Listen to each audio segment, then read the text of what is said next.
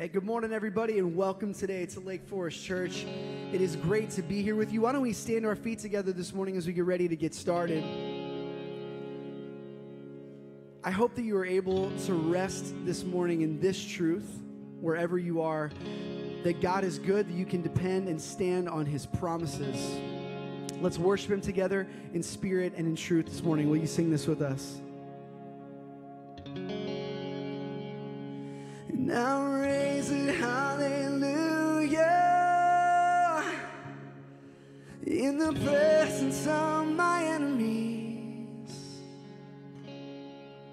I'll raise it, hallelujah, no louder than the unbelief.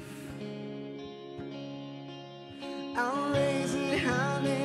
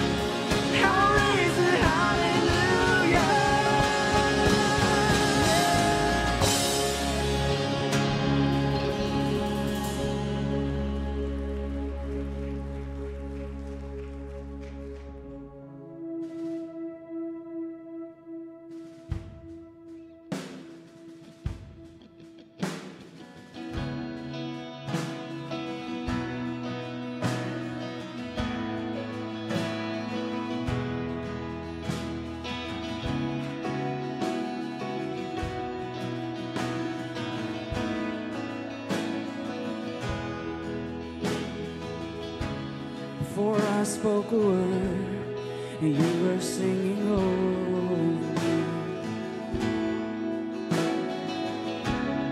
And you have been so, so good to me. Yes, you have.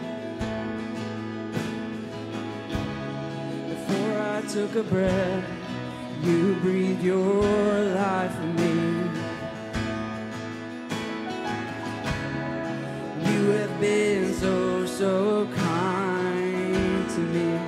Sing it out.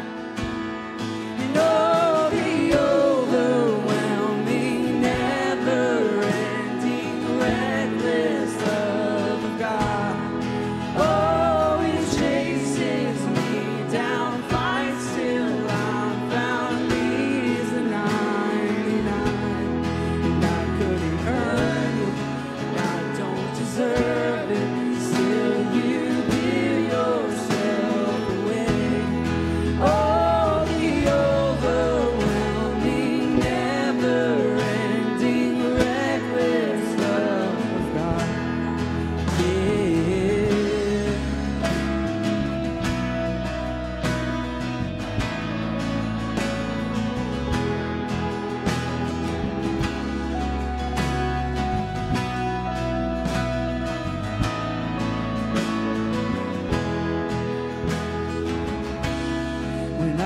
Your foe, still your love fought for me. Yes, you did.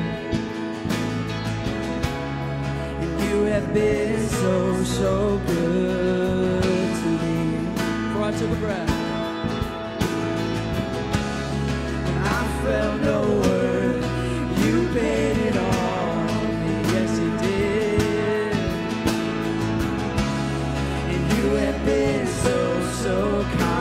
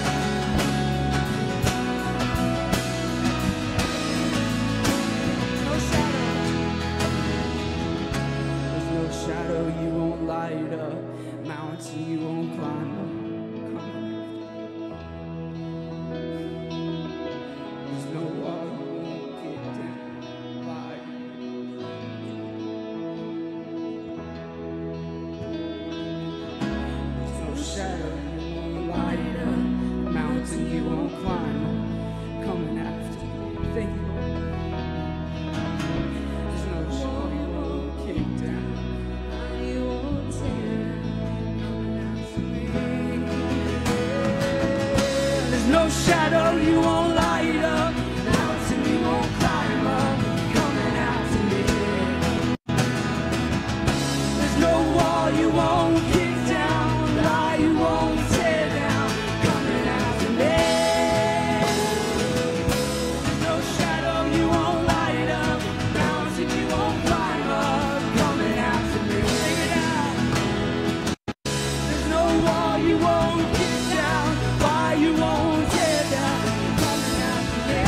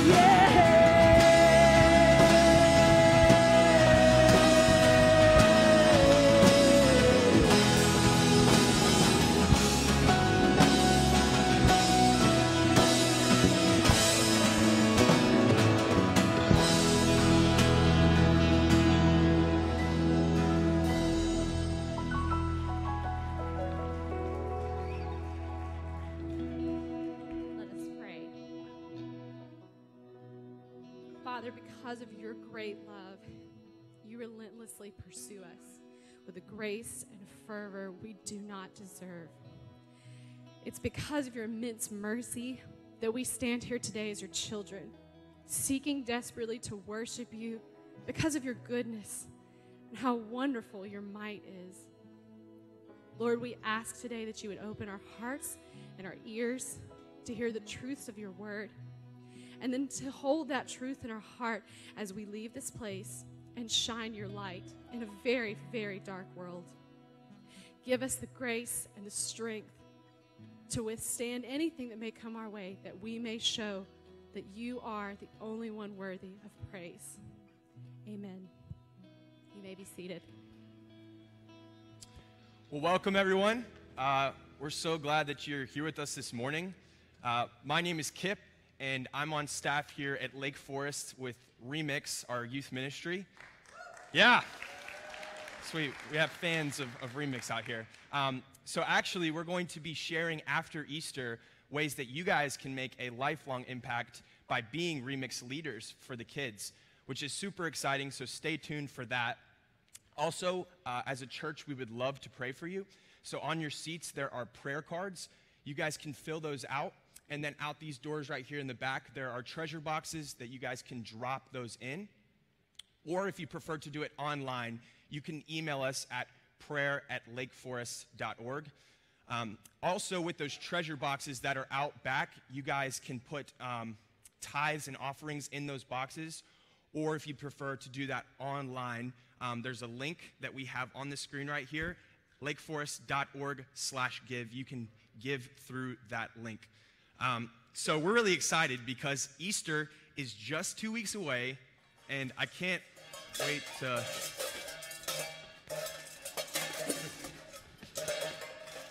Is that somebody coming?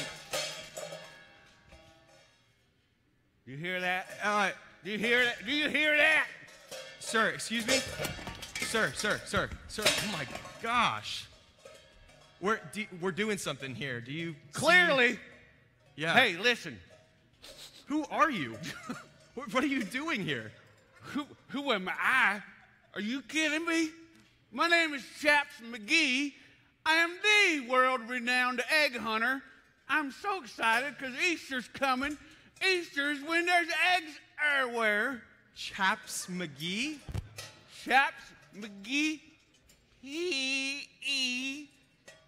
McGee. How many E's is in your last name?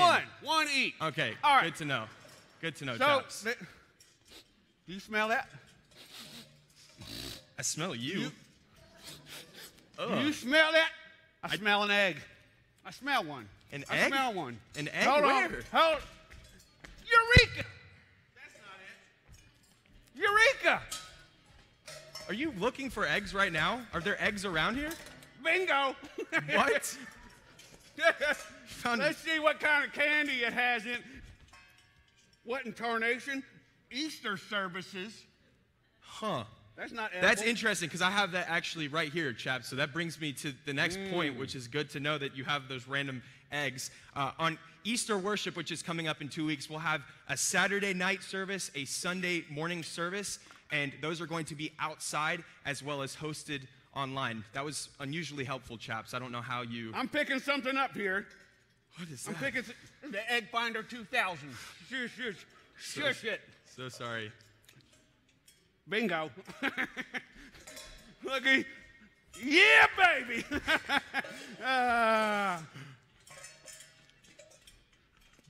Let's see what kind of right there? How did you find that? Egg and roll.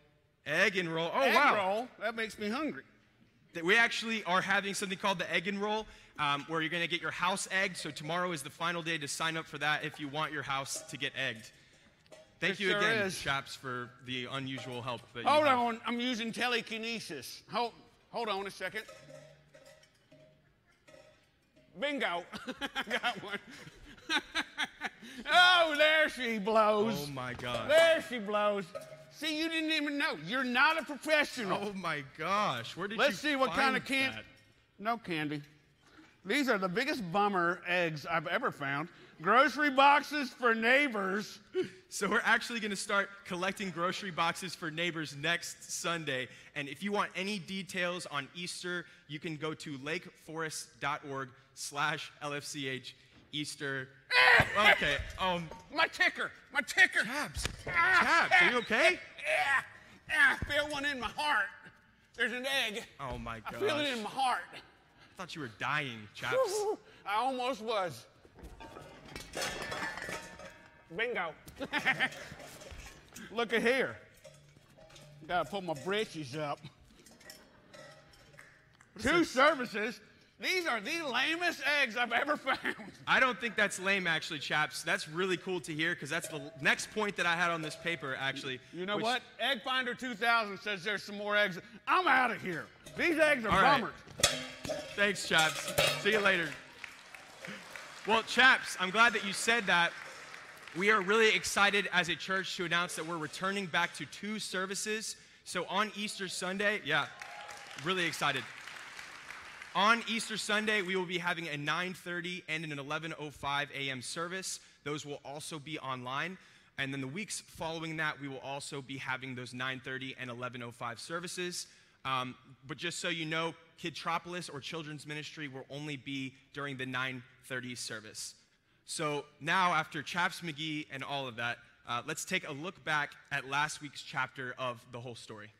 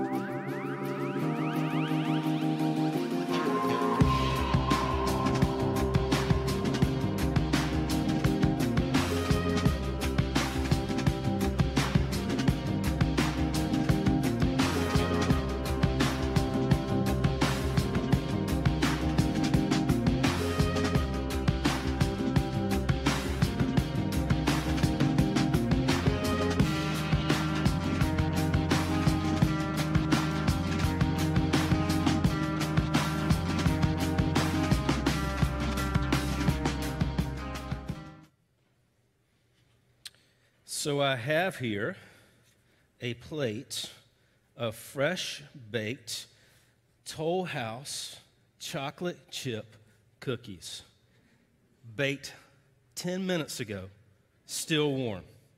Who loves Toll House chocolate chip cookies?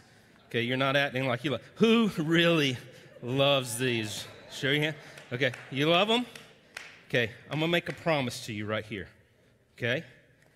This whole plate of cookies is yours. I'm going to give this whole plate of COVID-free cookies to you, okay? Now, here's the deal. You're going to get this whole plate of cookies. In fact, you're going to get this whole plate of cookies in 2 minutes, okay? In just 2 minutes, if no one in this room makes a sound from this point forward. Who was that? Wow. You're not going to get this plate of cookies in 2 minutes because of the poor decision of someone else who was not staged but happens to be my daughter-in-law. I'm thinking she thought if she made a noise, she'd get this. But here's the deal. I made a promise to you. You're going to get these, just not in 2 minutes, because of someone's poor decision. So they're going to sit right here.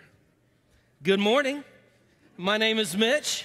It's good to be with you, but I've not gotten to meet you. And I am the executive pastor here at Lake Forest Church. And I want to ask you to ponder something with me this morning. When have you paid the price for someone else's poor decision? Has there been a time in your life when you did all you were supposed to do, but because of someone else not doing what they needed to do, you paid the price? We're going to grapple with that today as we continue through this whole story, our walk this year in 2021 through the entire Bible. I'm so excited about the number of you who are reading with us. If you've not jumped in, now's a great time to jump in. But we're going to continue this story, and so let me just catch you up where we are. If you've not read, you can jump in. If you have, this is just to keep us on the same page. But God's people, the Israelites, they've been in slavery to Egypt for a number of years, but God just sent Moses to deliver them out of slavery, and now they're in an area, in a wilderness, that they're getting ready to go into a land that God promised to them. And so they're about to enter into this promised land. They've come out of a land of Egypt where the laws there were enforced by a guy named Pharaoh. And so they're underneath the Pharaoh's laws. But what we looked at last week is God is now entering in new laws because God is now king. Pharaoh's no longer king, but God is. And so he's giving these new laws. He's establishing these laws. And last week, we looked at 3 different types of laws. The first one, we looked at the 10 Commandments specifically. These are moral laws. We also looked at civil laws that were specifically for the people of Israel. Okay, and then there were ceremonial laws, which is the book of Leviticus, which are laws that they're to perform, the priests are to perform, in order to keep the relationship with God and the people right. Now, when Jesus came in the New Testament and died, he fulfilled all of those ceremonial laws, and so we're not bound by those any longer. But now God is giving, though, all of these laws because he's saying to the people, you are a people that I need to live in a certain way, and here are the laws in which you need to do that. They're now out of Egypt. They're multiplying. They're increasing in number, just as God has said he would do for them. And they're almost ready to move into this promised land. And as they're about to move into the promised land, God wants to first kind of know, okay, how many of them are there? How many of you are there? And so he says to Moses, I want you to get a count. I want you to count. And so he takes and he counts in Numbers chapter 1, verse 1. He says to Moses, take account of everyone 20 years or older. Now, that's important. It's important to understand why 20 years or older and why they're making a count. Here's why I want you to understand that's going on here. One is you're going to see in 2 different places in the book of Numbers where God calls Moses to take a census, to take a count. That's why the book of Numbers is called the book of Numbers, because it is a place where God's taking count. There's some reasons why he's doing that. First, is back at Adam and Eve. He tells Adam and Eve this thing. He says to command to them, be fruitful, multiply, increase in number, and fill the earth with my image.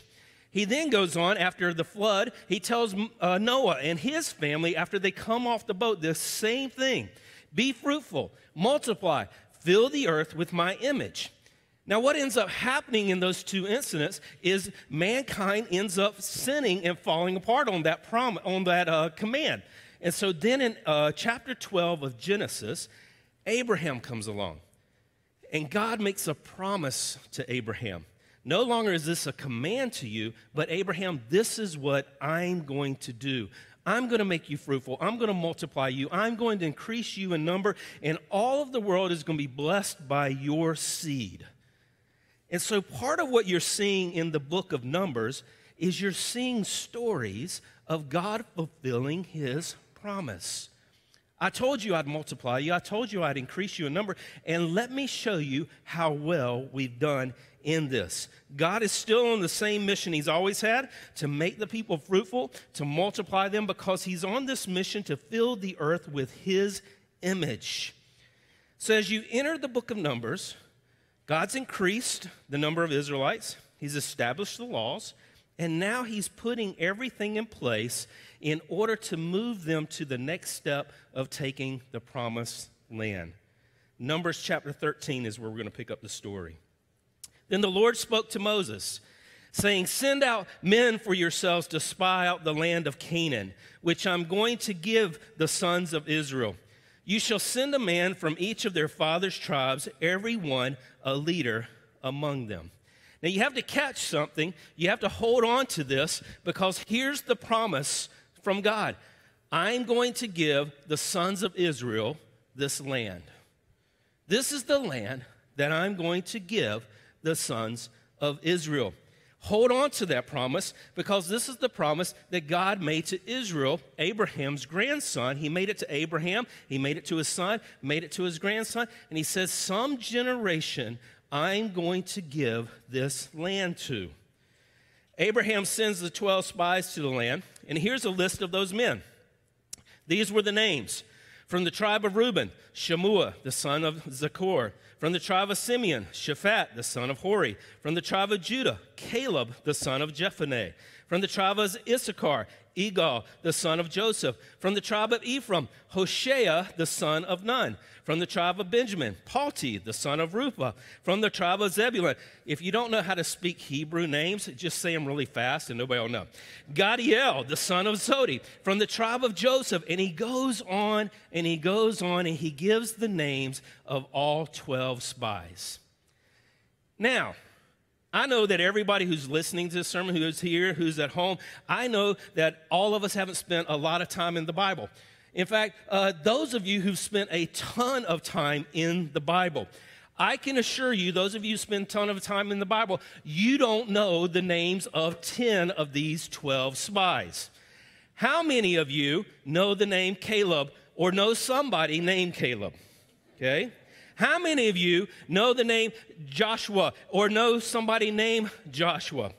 Now, in verse 16, you actually see that Moses didn't even like the name Hoshea. Hoshea, it tells you in verse 16 that Moses started calling Hoshea Joshua, and that's where you get that name. Now, how many of you know somebody or have a kid named Palti? Egal? Gadiel? Nabi?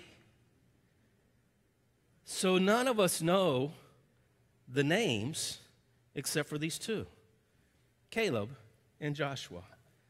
And there's a significant reason why you know these two names, and you're going to see this in a little bit. Moses sends all 12 of these into the land. He says, tell me what the produce is like. Tell me what the people are like. Are they small? Are they big? Tell me what the cities are like. Are they huge? Are they fortified? Or are they just kind of stumbling around? Come back, tell me what it's about. So they go into the land. They see the people. They're amazed by the fruit. In fact, they cut off a branch of some of the grapes and bring it back because they want the people to see, you're never going to believe how huge the grapes are in this land.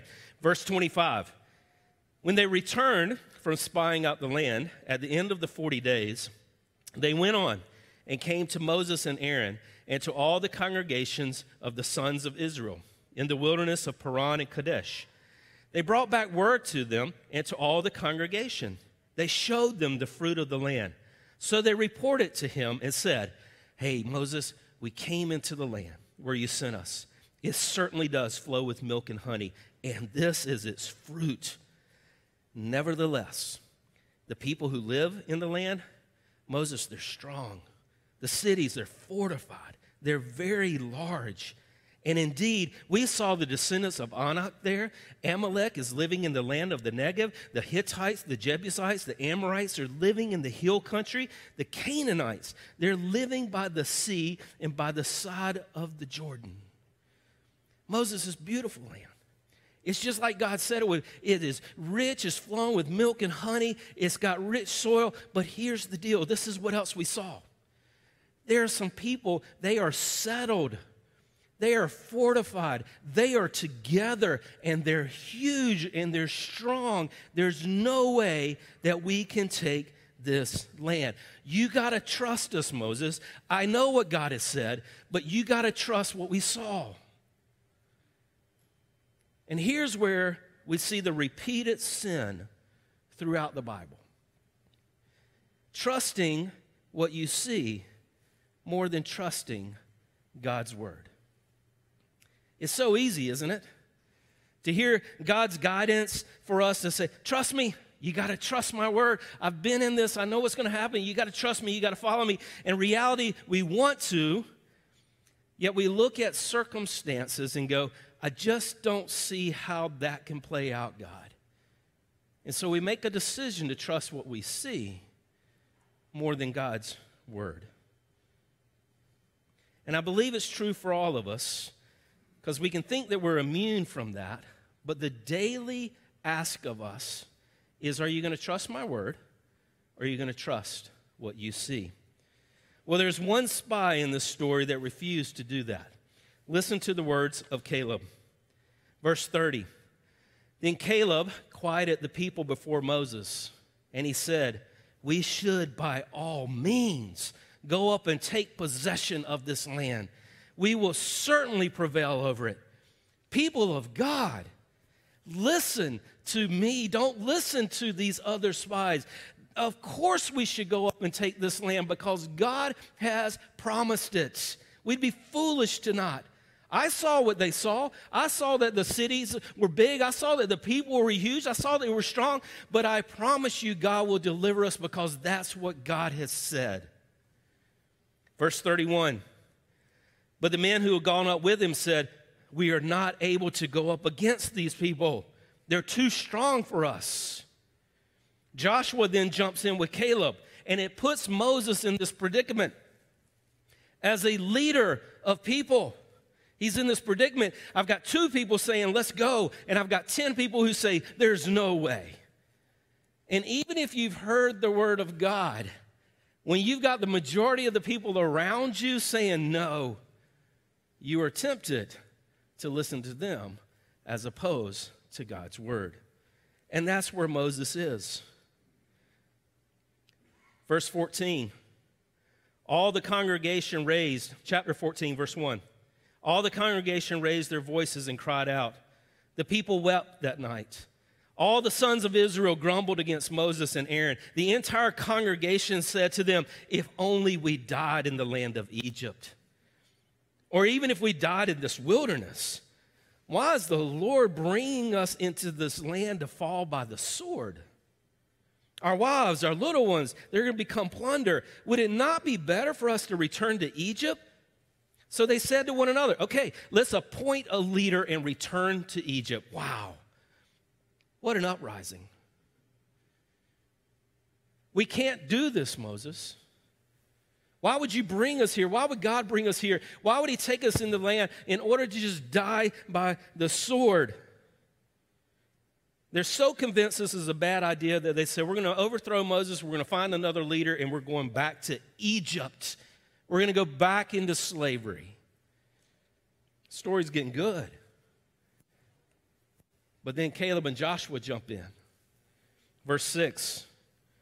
Joshua the son of Nun and Caleb the son of Jephunneh, of those who had spied out the land, tore their clothes. And they spoke to all the congregation of the sons of Israel, saying, the land which we passed through to spy out is an exceedingly good land. If the Lord is pleased with us, he will bring us into this land. He will give it to us, a land which flows with milk and honey. Only do not rebel against the Lord. Don't fear those people of the land, for they'll be our prey. Their protection is gone from them. The Lord is with us. Do not fear them. These are passionate men about this. They're so passionate, they rip their clothes. Now, I'm thinking that during that time, that was a way of just making your point. But I'm assuming it got too expensive, and so we went to pounding our fist and pointing our fingers.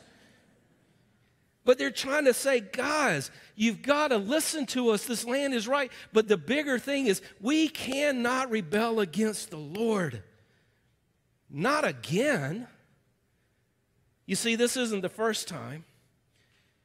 And they're pleading with these people, don't rebel against God again. I know what you see, but listen to God's word. But fear kicks in because of what they saw. To the point that now they plan, after Caleb and Joshua stand up there, they're planning to stone Caleb and Joshua. But the Lord intervenes. He keeps them from doing this. And here are the words that God says to Moses. Certainly all the people who've seen my glory and my signs, which I performed in Egypt and in the wilderness, yet have put me to the test 10 times, and they've not listened to my voice. Shall by no means any of them see the land which I swore to their fathers, nor shall any of those who are disrespectful to me see it. But for my servant Caleb, because he had a different spirit, he's followed me fully. I'll bring him into the land which he entered, and his descendants shall take possession of it. 10 times. 10 times they've said, we're not going to trust the Lord. And God has been very patient. They've seen me deliver them out of Egypt. They've seen me divide the waters and carry them through. They've seen me conquer the Egyptian soldiers. They've seen me take care of them, and yet they still don't trust my word. Well, not this time. Not this time will I watch over them. Only Caleb, because of his spirit, will enter into this land. He goes on, verse 28. Just listen to the words of the Lord. As I live, declares the Lord, just as you've spoken in my hearing, so I will do to you. Your dead bodies will fall in this wilderness. All your numbered men, according to your complete number, from 20 years old and upward, that have grumbled against me, by no means will come into this land where I swore to settle you, except for Caleb, the son of Jephunneh, and Joshua, the son of Nun. Your children, however, those who you said would become plunder, I'll bring them in, and they will know the land which you've rejected. But as for you, your dead bodies will fall in this wilderness. God is tired of them not listening and trusting his word. Caleb and Joshua, the kids that you said would plunder, they'll get this, but no one over the age of 20, the ones that I got you to do a census with, the counting of, no one over age 20, none of them will ever go into this land. Now remember, the promise of God was to give this land to the people of Israel, to the sons of Israel. He offered it to this generation, but they refused it. And so he'll keep his promise, and he'll give it to the next generation. And here's what's critical. They got what they wanted, but they didn't get what God had in store for them. When you trust what you see, you get what you want, but you will lose what God wants for you. See, another reason why counting the people was important, Moses took a census of everyone 20 and over, because this is the people that God said, you won't see this land. And it took 40 years in order for that whole generation to die off. And so at the end of the 40 years, once they die off, God says, I'll give it to the next generation. Now, I want us to pause and just reflect on the story right here. Because it's easy to look at these folks and kind of say, what boneheads? I mean, I'd trust the Lord if he gave me 10 chances. Really? Where have you trusted what you see over God's word? And you've missed out on what God has best for you. Where have you manipulated your finances? Because you just couldn't see how God would provide for you, and you didn't do the right thing, and you're now paying the price for it. Where have you relationally been unfaithful? Because you just didn't see how God's plan would satisfy you, and so you're now paying the price in your relationships. Where are you choosing, or you did choose a while back to not trust God's plan for sex? And that it would be shared between a man and a woman in the sanctity of marriage. And now you or your spouse, you're missing out on God's best. See, I can know that you can feel like you blew it. And sometimes, though, we have to be honest. I did blow it. We have to be honest about the Israelites. They blew it. They had an opportunity to trust God's word, but they trust what they saw instead, and they blew it. And they missed out on what God had best for them. God gave them exactly what they wanted, to not enter the promised land. And instead, they got what they were asking for. They spent 40 years wandering in a wilderness. So where are you tempted today to put your trust in what you see instead of following what you know God is saying to you? I told you in a sermon a few weeks ago that the pattern in the Bible is sin, judgment, and grace. Their sin, they trusted what they saw about this land instead of trusting God's word. The judgment, he gave them what they wanted, 40 years in the wilderness. But whenever you see judgment, folks, whenever you see judgment, grace is right around the corner. And so the grace is that they spent 40 years in the wilderness, but God was with them. God could have said, fine, spend 40 years out here all by yourself. I'll be back in 40 years to take Caleb and Joshua into the promised land, but I'm not coming back until all of you die. No, instead, God said, okay, you're not getting the best, but I'm not leaving you. I'm right here with you. And you read in the book of Numbers all the miraculous ways that God is providing for them even when they're in the wilderness. And I find hope in that because I know for me, I know for all of us, there are places that we have not taken God's word and we've settled for second best. And the grace is that God is still with us. Nothing you ever do removes the Lord from you. But he's calling us to trust him. So this is where we are in our story. The Israelites are now going to spend 40 years in the desert because they didn't trust God's word. And that's horrible. But there's a worse part of this story that I think a lot of times we miss. Here's something else. As bad as that sounds, here's something that's even harder for me to wrestle with. Caleb and Joshua. Caleb, the one that did the right thing. Caleb trusted God. Caleb had faith in God. Caleb and Joshua stood up and said, trust the Lord. Yet because of the decisions of other people, they have to now spend 40 years in the desert with these people. That's horrible. I find this really interesting because as I was preparing for this sermon, Wednesday night I had a few of my neighbors come over. We were throwing some darts, and one of them got there a little earlier before the others, and he was frustrated. He's just telling me what he's frustrated about, and he said, then it came to the end, he was mad. He said, Mitch, I just don't get it. Why is it that when you do the right thing, you try to live well, you try to plan well, yet in the end, you're the one who gets punished? And I went on to tell him the story of Caleb and Joshua and thanked them for writing my sermon this week. Why is it that even if you try to honor and follow the Lord, you may find yourself in the wilderness?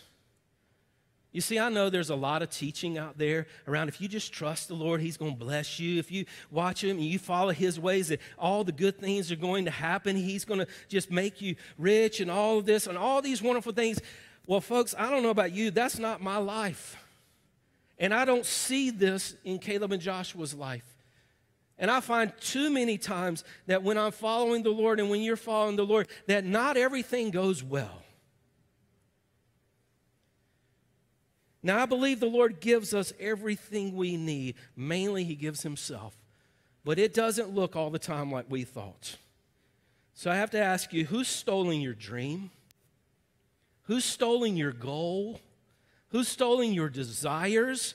Even when you were doing the right thing and the things that God asked you to do? Was it a spouse that wanted the divorce that you didn't want? Was it a job that got ripped right out from under you, even though you were trying to live with integrity? Was it a pandemic that put a halt to all your dreams and plans? Was it a dream trip that just doesn't look like it's going to come together because of COVID? Yeah, that one's personal. Was it a child's poor decision that robbed you as a parent of your hopes for them and your hopes for the next years of your life? Would those seem ruined because of their poor decision? Is it an ex-spouse that's continuing to never be on board with what you hope will happen with your kids? No matter how much you try to do the right thing, they're going to do the opposite. Even though you're trying to do the right thing, who's stolen your dreams and your desires? Well, that's Caleb and Joshua. Here's what makes it even worse. It's bad enough they got to be in the wilderness. But for 40 years, they've got to live day in and day out with the very people who stole the dream from them. They've still got to interact with them.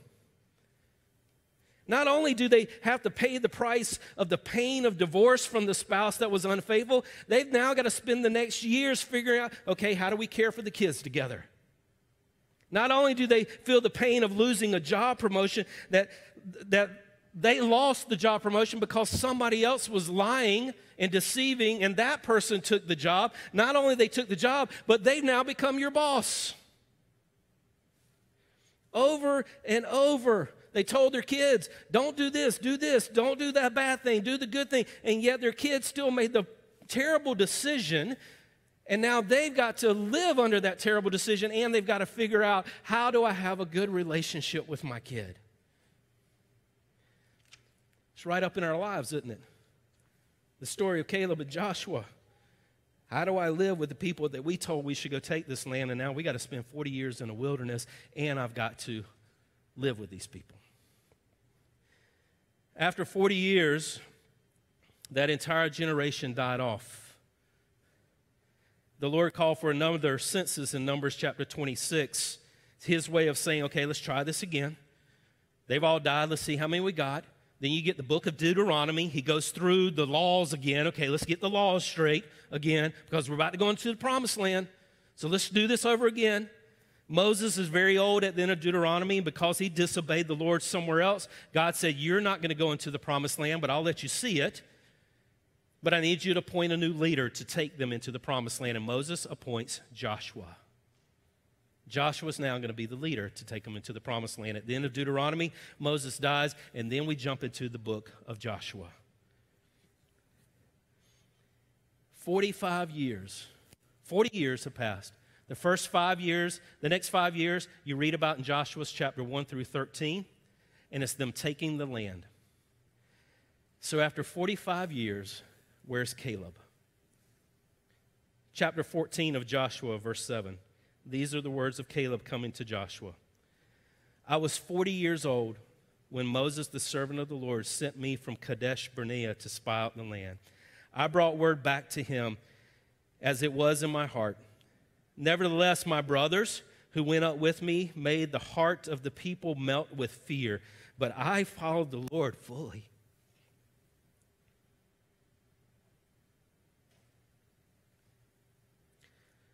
So Moses swore on that day,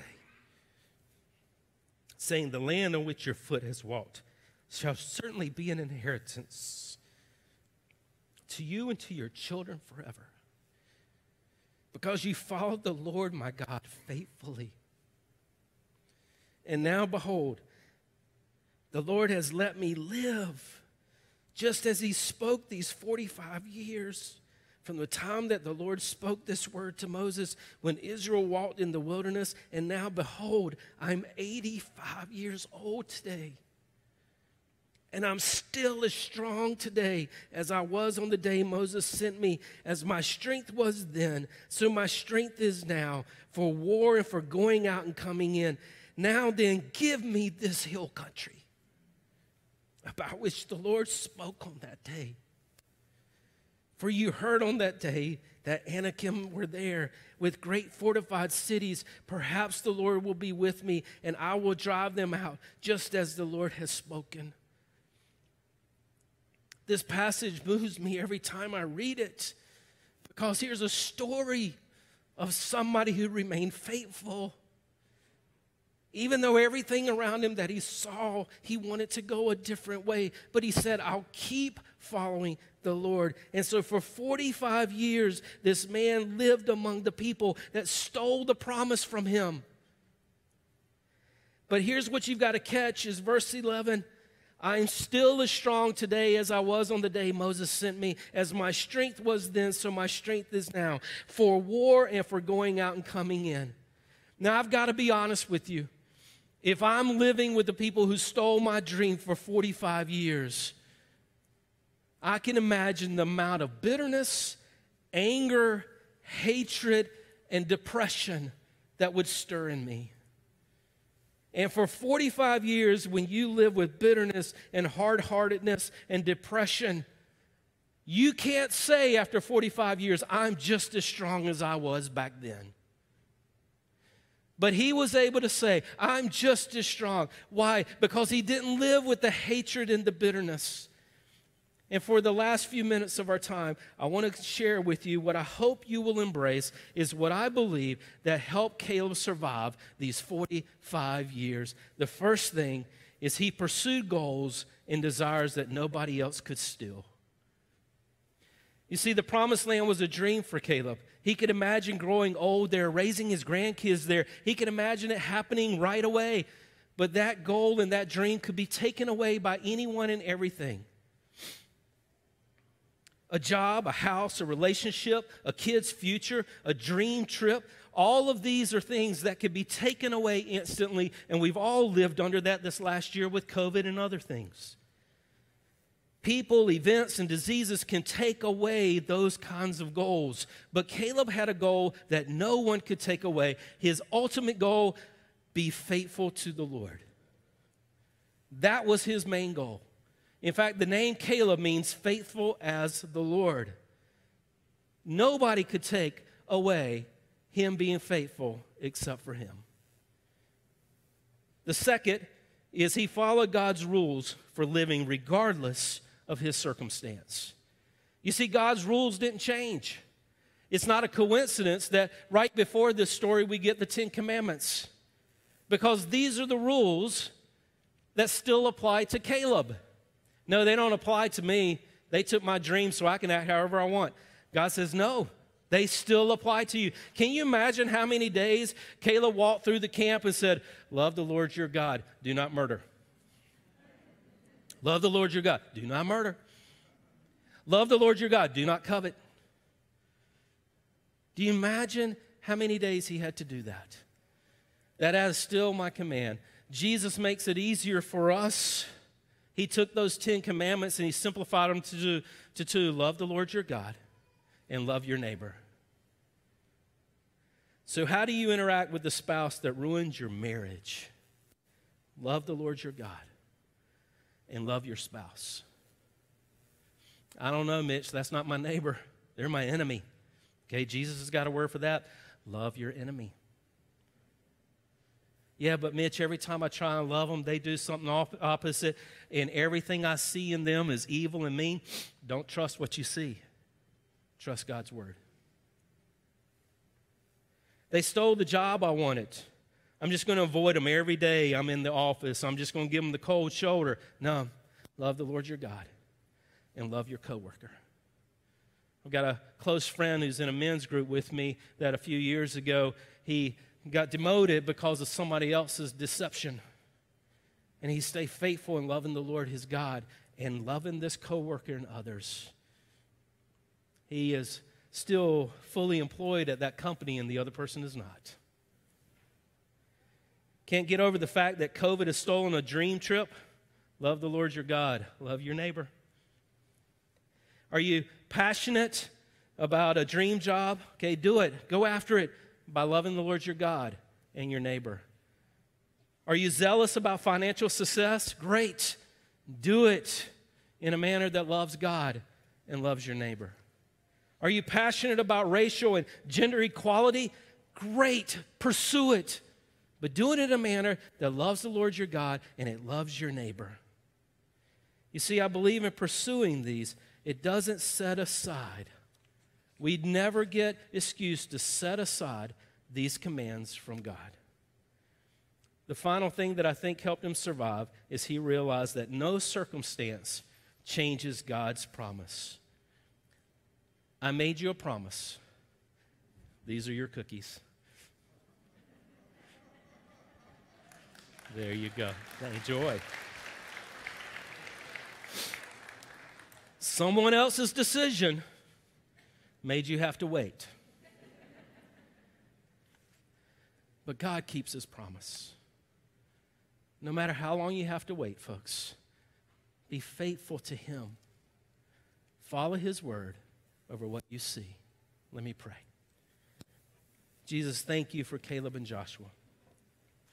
Thank you for the story of these two men who said, regardless of whether the promised land is sitting right there or whether I've got to wait 40 years, My goal in life is to be faithful to you, Lord. Regardless of whether somebody stole my dream and my passion, my desires, my hopes, I don't have to live today as a victim, defeated, but today my goal is the same. I can be faithful to you, Lord. So I pray that Caleb and Joshua would teach us how to love you, Lord, with all our heart, mind, soul, strength, and to love our neighbor, whoever they are, as I would love myself. May we stand and worship out of that truth.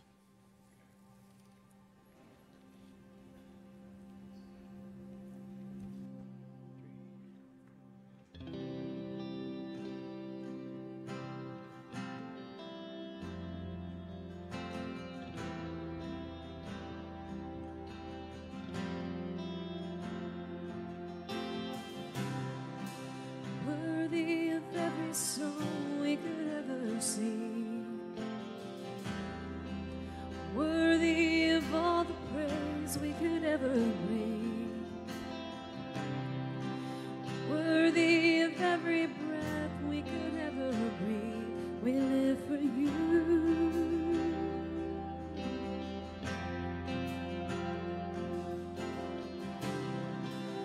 Jesus, the name above every other name. Jesus, the only one who could ever save. Worthy of every breath we could ever breathe. We live for you. We live for you.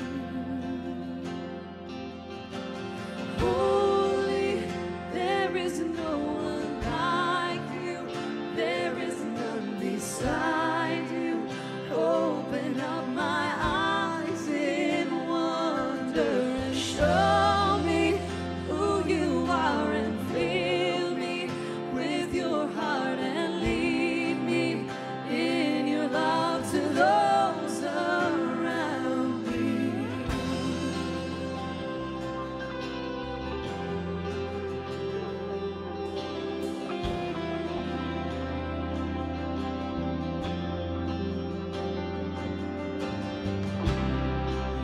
Worthy of every song we could ever sing,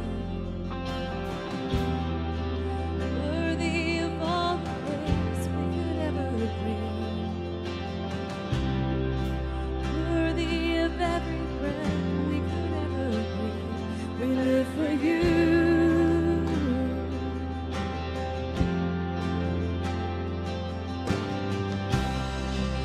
Jesus, the name above every other name. Jesus, the only one who could ever save. Worthy of every breath we could ever breathe. We live for you. Oh, we live for you. Holy, there is no one like you. There is none beside you. Open up my eyes in wonder and show me who you are and fill me with your love and lead me in your love to those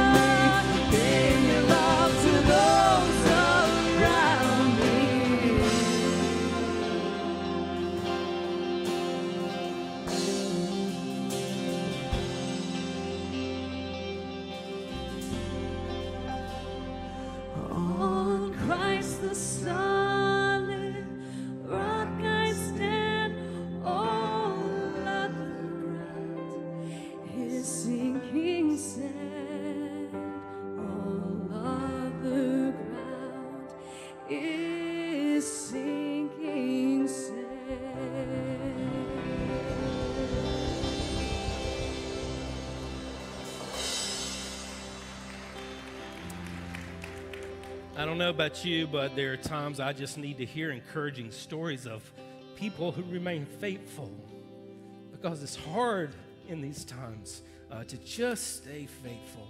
So I hope that the story of Caleb and Joshua gave you some hope that you can do this, that you can remain faithful, and I promise you the Lord will remain faithful to you. As we go, let me give you this word. To a God whose faithfulness is the same every day, His mercies are brand new every day, and His grace is more than enough to make it through today. May you serve Him faithfully and wholeheartedly. Good to be with you, Lake Forest. Have a great day.